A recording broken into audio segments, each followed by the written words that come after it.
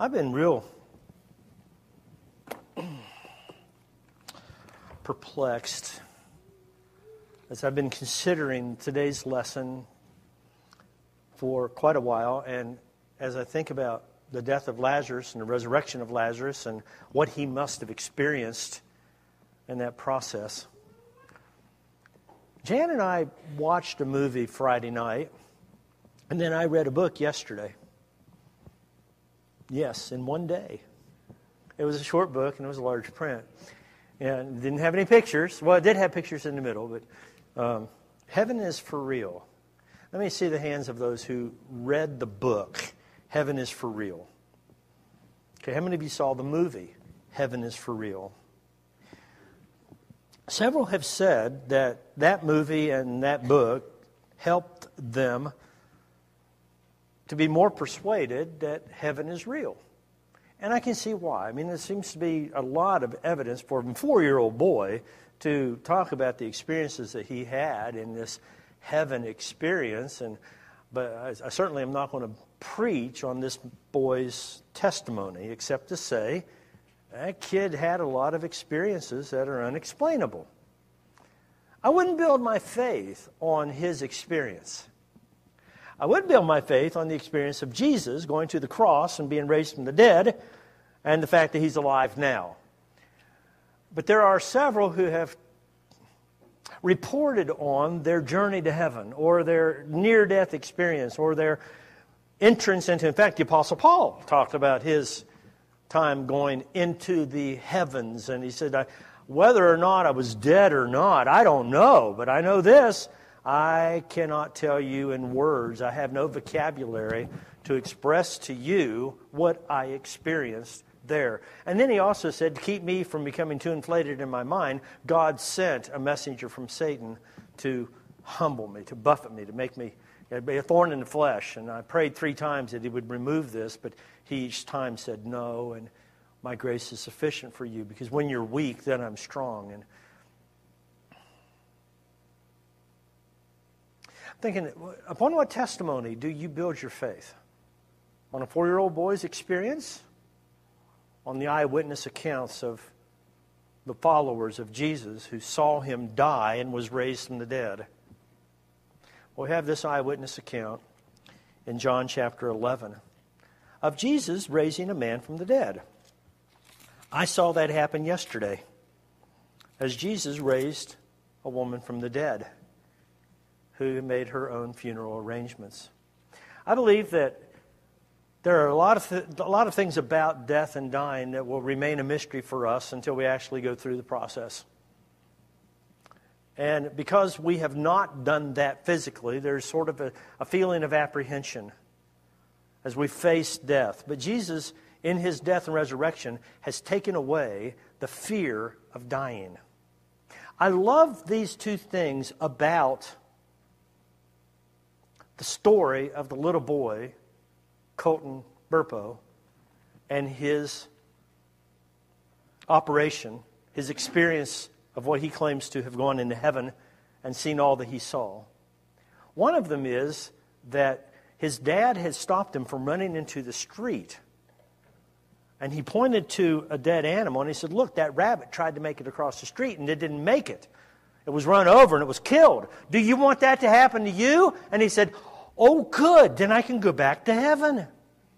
And he said, how do you instill fear in a boy who is not afraid to die? And I thought, boy, now there's a powerful message there for us. How, or what is it that we have to be afraid of if we ourselves are not afraid to die? You strip away the fear of death and you'll do anything. Because what's the ultimate somebody can do to you to stop you from doing something? You know, I brought you into this world, I can take you out of this world.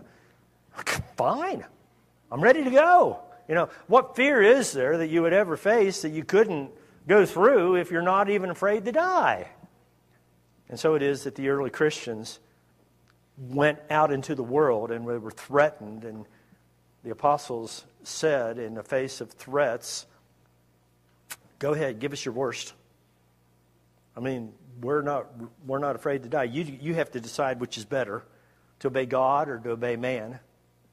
But whether or not you do these things to us, we're going to continue to proclaim what we have both seen and heard. So it doesn't matter what you do to us. And they would go through beatings and sufferings of all kinds because they weren't afraid to die.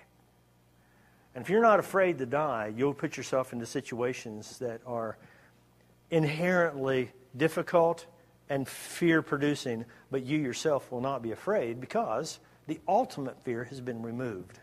Before I read any further in John chapter 11, I want you to see in Hebrews chapter 2 a gift that Jesus gave us at the death and resurrection. Then we'll come back to John 11. John chapter 2, he says, we'll start in verse 10.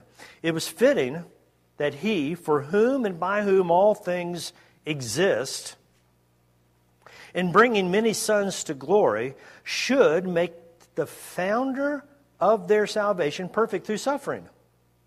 For he who sanctifies and those who are being sanctified have one source.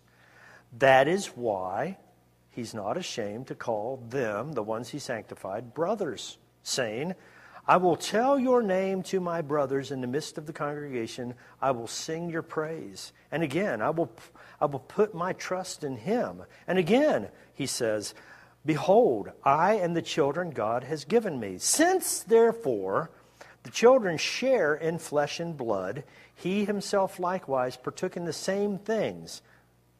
Pause. Jesus had to become a human being in order to go through what he went through.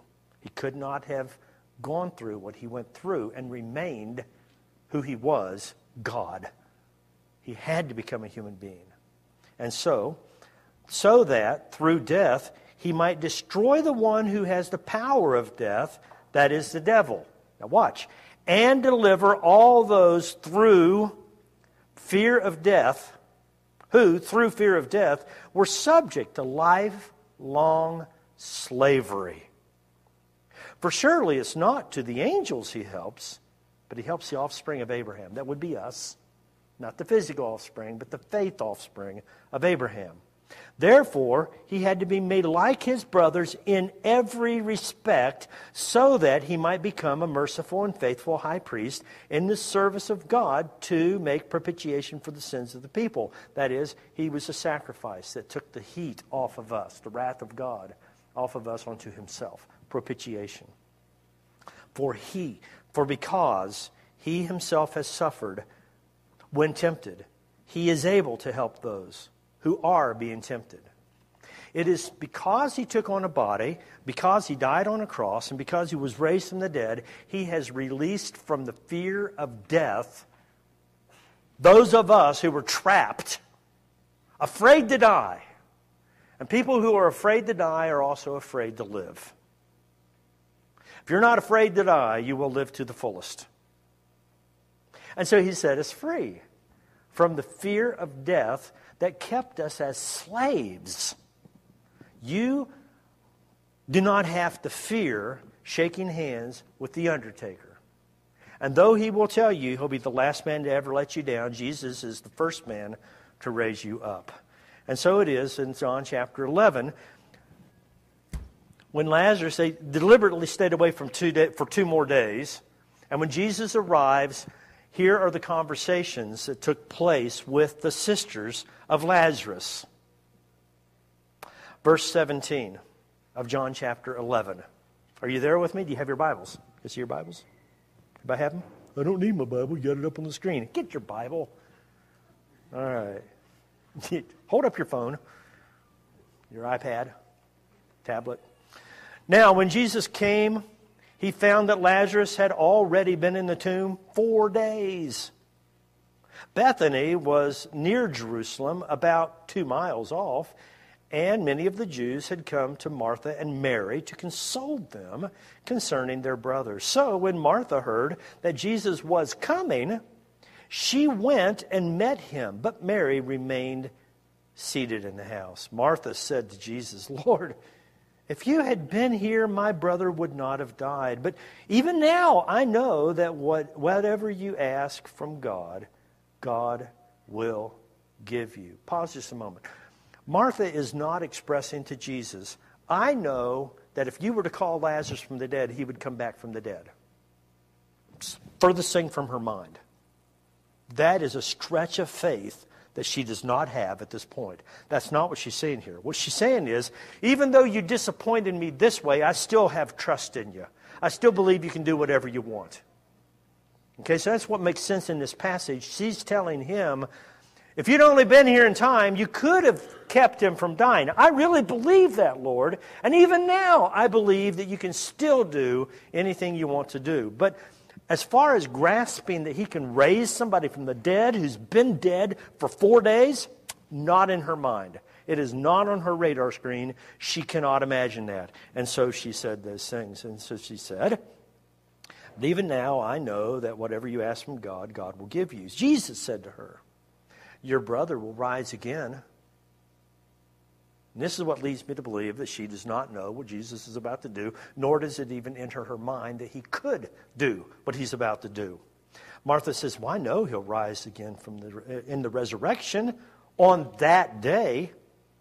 Jesus said to her, say these words with me, I am the resurrection and the life. Whoever believes in me, though he die, yet shall he live. And everyone who lives and believes in me shall never die. Now take the word me out and put the word I in the next question. Do I believe this? Do you? Do you really believe that? Jesus asked, Martha, do you believe me? And she said, oh yes, Lord, I believe. I believe that you are the Christ, the Son of God, who's coming into the world. The central testimony of the Gospel of John is this phrase, you are the Christ who's coming into the world. I put all of my hope in you. I believe that anyone who continues to trust you, even though he dies, he's going to live again. I believe that, Lord. But she's about to have her belief become reality right in front of her eyes. Okay, so when she said this, she went and called her sister Mary, saying in private, the teacher's here, and he's calling for you. And when she heard it, she rose quickly and went out to him. Now, Jesus had not yet come into the village, but was still at the place where Martha had met him. And when the Jews who were with her in the house, consoling her, saw Mary rise and go out, they followed her, supposing that she was going to the tomb to weep there. When Mary came to where Jesus was and saw him, she fell at his feet, saying, Lord, if you'd been here, my brother would not have died. When Jesus saw her weeping, and the Jews who had come with her also weeping, he was deeply moved and greatly troubled. And he said, where have you laid him? And they said to him, Lord, come and see. The most often quoted scripture, especially when demanded, quote a Bible verse. Around our table, it was quote a Bible verse. And inevitably, one of the kids would say, Jesus wept, John 11:35. But the power of this one statement, I want you to kind of feel. As he saw Mary and Martha, he saw the Jewish consolers, mourners. Jesus was deeply moved. Jesus wept.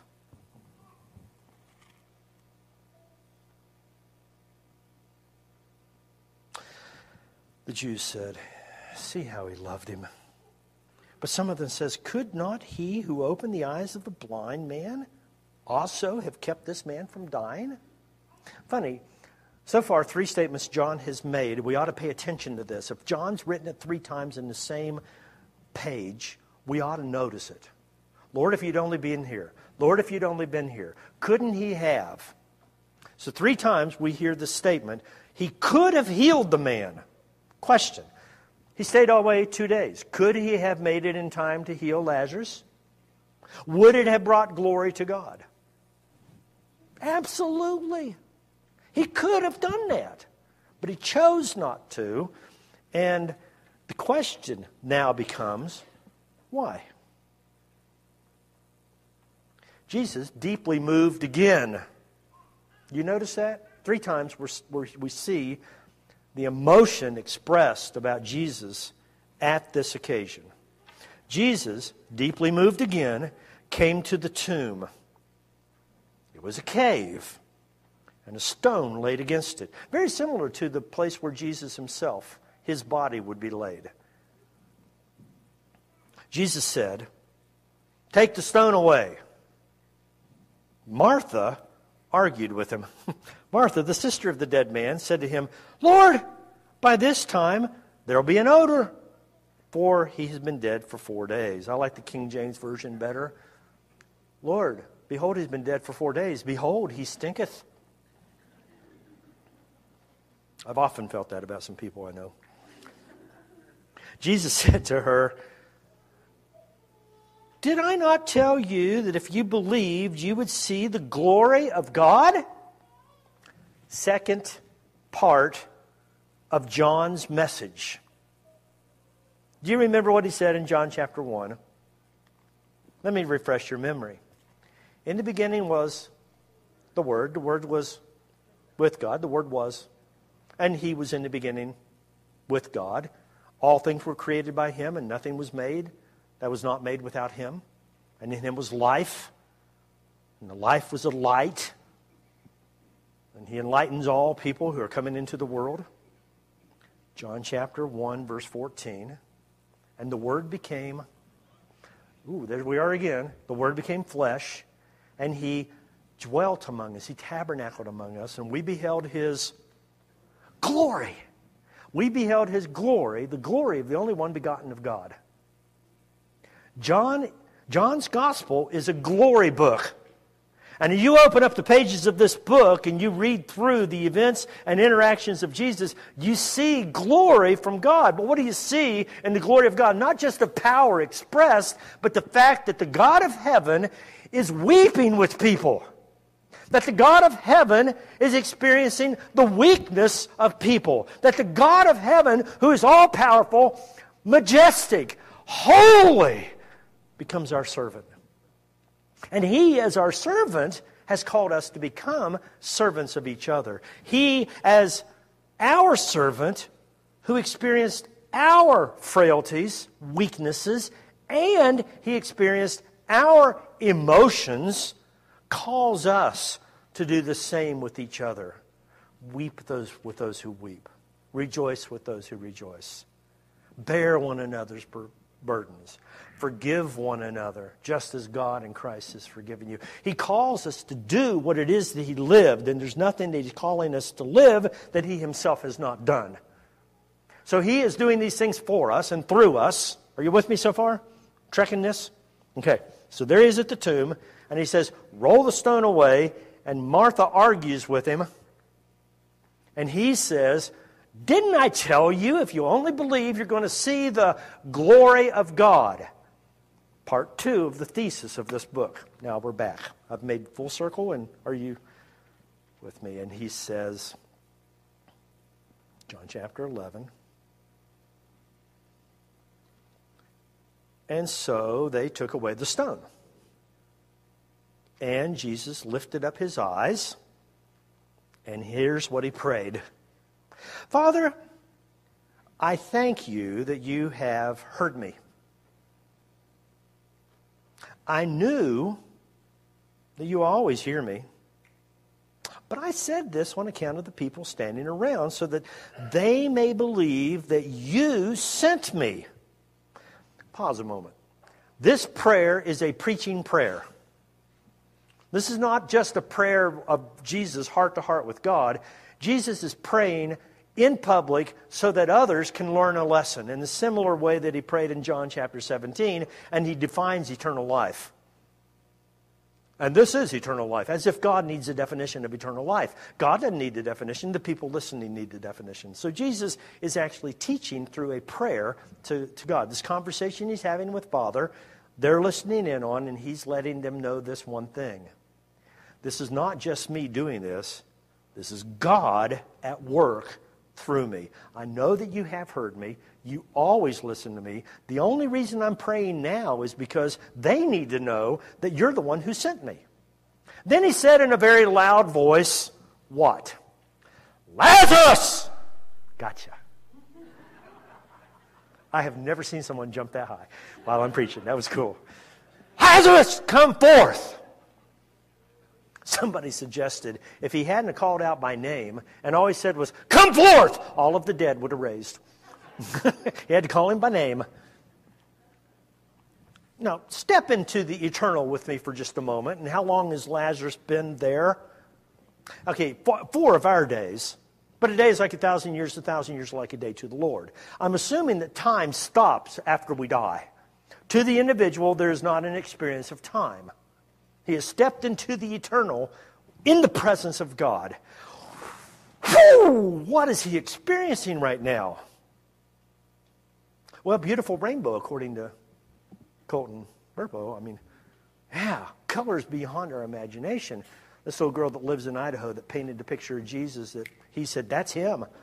She says, there are millions of colors we have yet to discover that are in heaven. And there's the rainbow that is around the throne of God. That's a Christian symbol we need to claim back. The rainbow was never intended to be that of pride in sin. And so this rainbow around the throne of God, this colorful, beautiful experience, Lazarus is having the time of, well, he's having the time of his life. And this is phenomenal. And he hears in the distance, Lazarus, Lazarus. Jesus said in a loud voice, Lazarus, come forth. And suddenly inside the tomb, you start hearing this.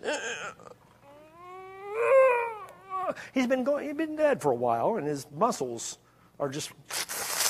Can you hear the sound of his capillaries and his muscles and the blood flowing and everything kind of coming? That's what it sounds like. As he's being raised from the dead, all this is coming back. And then he gets up and starts walking out. Anybody seen the movie Mummy? The Mummy Rises, right? And he's all wrapped up in these garments, and he's coming out of the... And you're standing at the graveside, and you're hearing and watching all of this, and you see Lazarus, who you know has been dead for 4 days. You're standing outside the tomb. The stone's been rolled away, and you know he's dead because you can smell it. Behold, and here he comes out, wrapped up. And Jesus says these words about that. Unwrap him.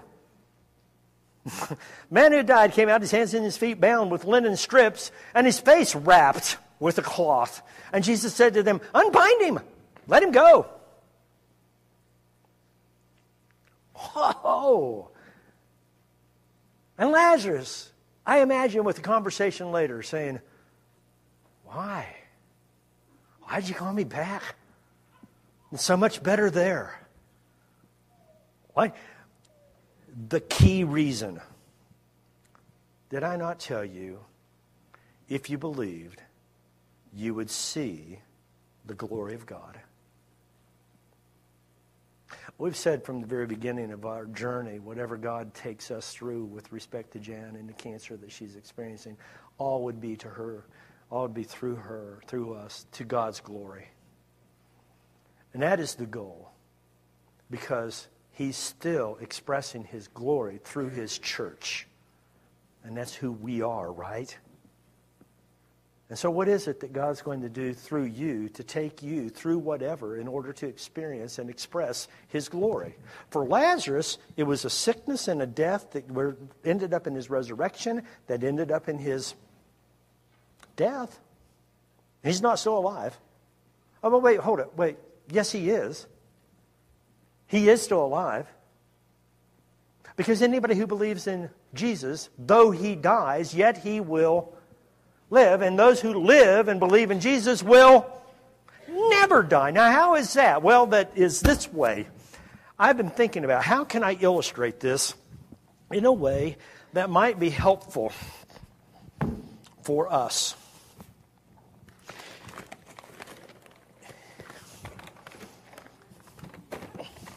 And I have 2 or 3 illustrations here that I hope will communicate to you clearly. This is not an advertisement for Kingsford charcoal. I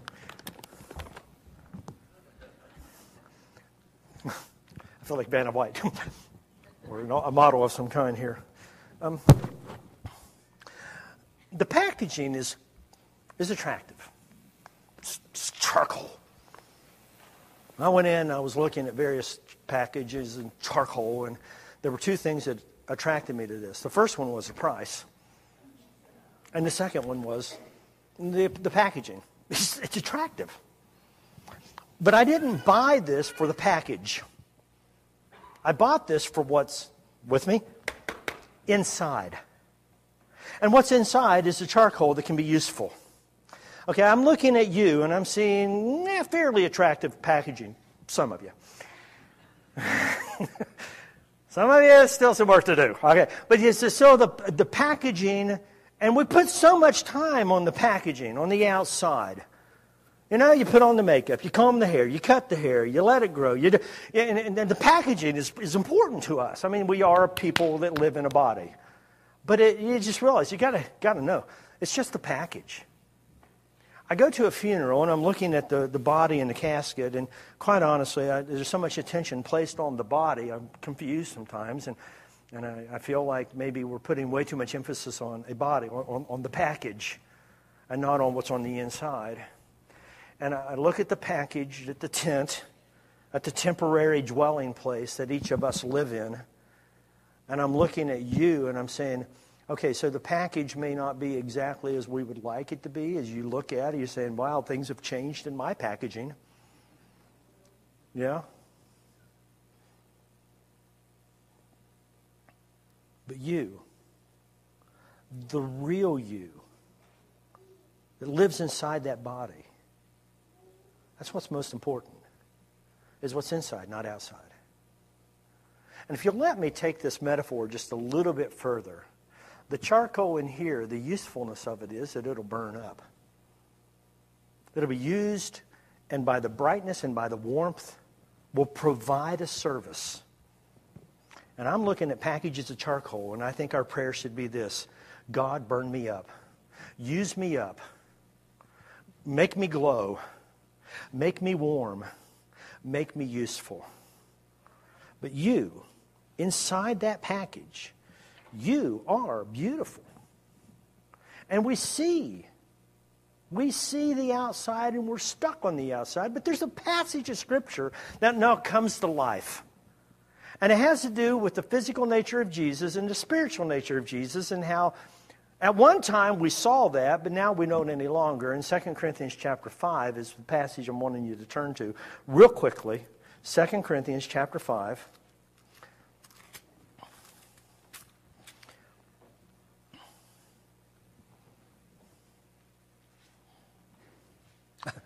Second Corinthians.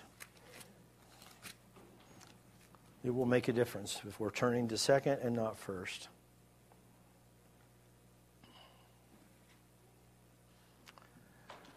And starting in verse 11. Therefore, knowing the fear of the Lord, we persuade others. But what we are is known to God, and I hope it is known to also your conscience. We are not committing ourselves to you again, but giving you cause to boast about us, so that you may be able to answer those who boast on the outward appearance and not about what is in the heart. For if we are beside ourselves, it is for God, and if we're in our right mind, it's for you. I'm crazy for Jesus, but I'm trying to be sane for you. For the love of Christ controls, one translation says compels us, because we have concluded this, that one died for all, therefore all have died. And he died for all, so that those who live may no longer live for themselves, but for him who, for their sake, died. But we're not stopping there. He was raised. Watch this. from now on, therefore, we regard no one according to the flesh. Even though we once regarded Christ according to the flesh, we regard him thus no longer. Therefore, if anyone is in Christ, he's a new creation. The old is passed away. Behold, the new has come. We no longer look at each other as just physical bodies and treat each other accordingly.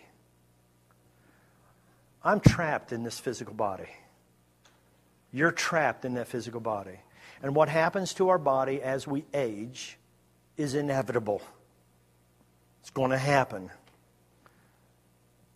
if we age. It's going to happen. Am I right? Those of you who have aged longer than I and all of the others here. Well, we put so much emphasis on the outside. And we judge each other on the outside. But Jesus said, no, it's on the inside. It's that which is on the inside. So Lazarus' body was placed in the tomb. Lazarus' body was wrapped up in gravestone. Lazarus' body was already in the process of decay. Where was Lazarus?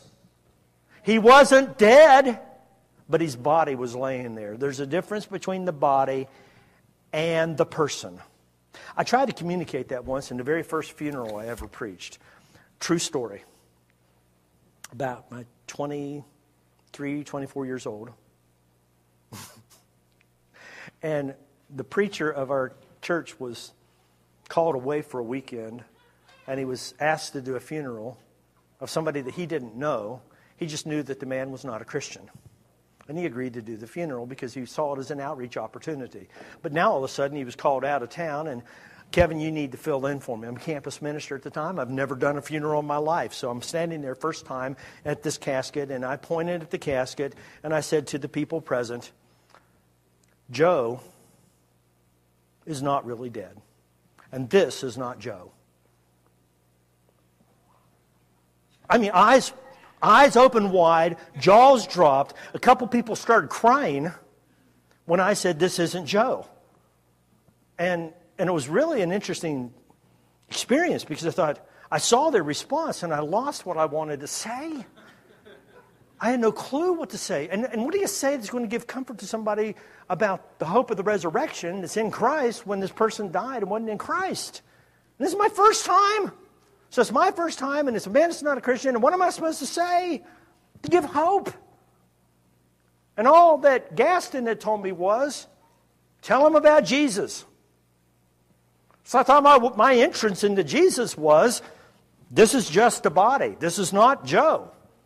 But this is totally foreign to nearly everyone who was there. They had no clue what I was talking about. You have a clue because you've read your Bible. Many of you. Some of you, this is the first time you've heard this. Listen carefully. This is not me. This body. I live inside this body. One day, this body's going to die and go back to the ground from which it was made, and I, the real me, I'm going to live on. Now, where are you going to go? I'm planning to go home. Where are you going to go? I'm going to go to Father. The one phrase that came from heaven is real is this, that I love this little boy. The 4-year-old boy said, in expressing why did Jesus die on the cross, and he says, I know why. Jesus told me to bring people home to his dad. And he said, of all the Christological arguments and theological statements, he boiled it down to a very simple statement. Jesus said, I want to take you home so you can be with my dad.